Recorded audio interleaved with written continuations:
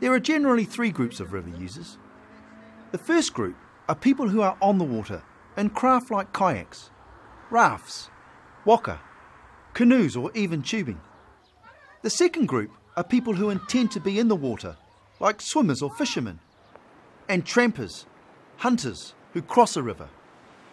There are people who accidentally end up in the river as a result of falling in or being swept downstream when crossing the river. Kayakers and paddlers are on top of the water and can move quickly and change direction easily. Swimmers are in the water and are controlled by the flow and force of the river. I'm Mark. In order to be river safe, we need to understand how rivers work. A river can change every day. So before we begin an activity, we need to assess the river. Recognising and understanding the sorts of features we find in a river allows us to make decisions about whether it's safe to do the activities we planned.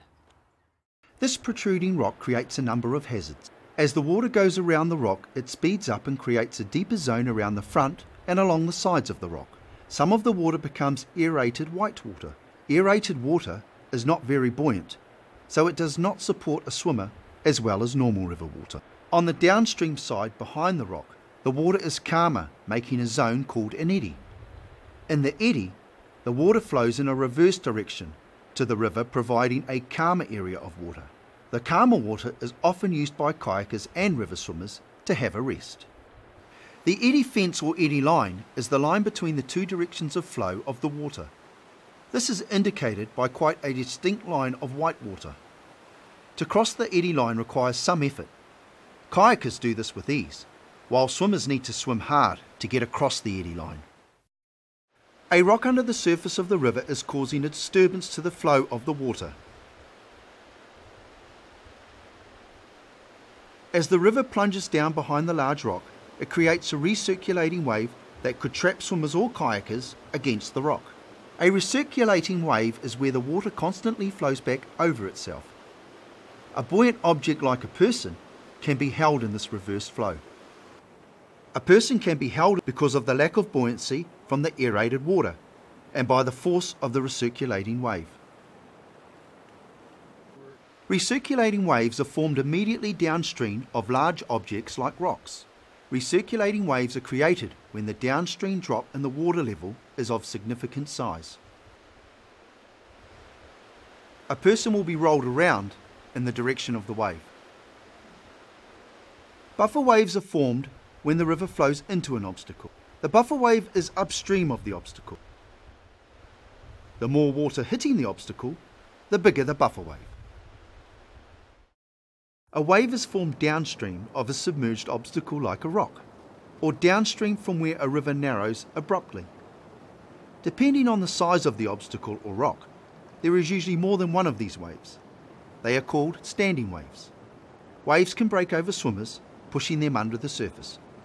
The wave may be breaking or smooth, and it stays at the same place in the river. Rapids are stretches of water where the water flow has been disrupted and becomes turbulent. Rapids can be small as seen here, or can be areas of enormous whitewater. The size and turbulence of a rapid depends on the steepness of the river, the number and size of objects like rocks that block the flow of water, and the volume of water flowing down the river. Swimmers can be injured when they are pushed against rocks by the current or the flow of the water. The white water in the rapids is aerated or full of air bubbles, and this is not very buoyant. Aerated water does not support a swimmer as well as normal water. Rivers can fall in height quite quickly when the water flows over waterfalls. Waterfalls can be difficult to see from upstream, but they can be easier to hear than other hazards. Many waterfalls have a strong recirculating wave at their base with an area of aerated water. People can get trapped at the base of a waterfall and drown.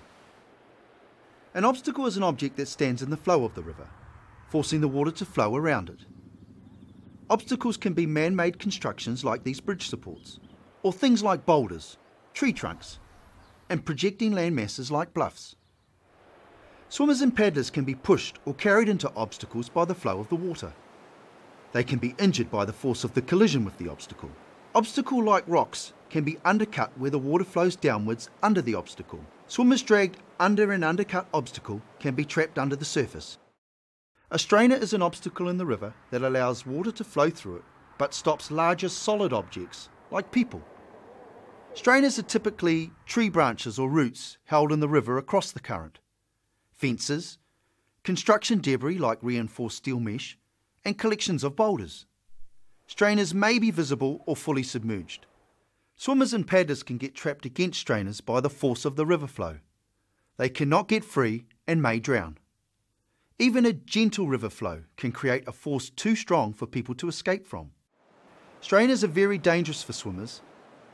Someone swimming down this river would see the rock obstacle, but may not see the submerged strainer. If the river level was higher, this branch would act as a strainer. The force of the water flowing down a river constantly erodes or wears away its banks. Banks where the force of the water is wearing away land at water level become undercut or unstable. These banks look stable to people walking on them, but they may be ready to collapse. An unstable or undercut bank can also collapse if a swimmer tries to climb out of the river. Man-made features like dams and weirs are particularly dangerous as they span the full width of the river or waterway. There is no opportunity to move away from them. This man-made weir shows a strong recirculating wave. You are likely to die if you get trapped in recirculating waves of this size or bigger. Do not swim, kayak or cross a river near a weir or a dam. The discoloration of the water shows that the side stream is quite fast flowing. This side stream rises quickly and falls quickly. If heavy rain has fallen in the catchment area, trampers cannot safely cross the side stream. Looking at the shingle areas, you can see that this river can flow a lot higher than it is at the moment. People using the river in the rain would want to know how big the catchment area is and how quickly the river rises after rain. River bends can present hazards for river users like kayakers. There is a wide shallow rapid ending in a sharp bend. There are large rocks in the river flow and a deep pool beyond.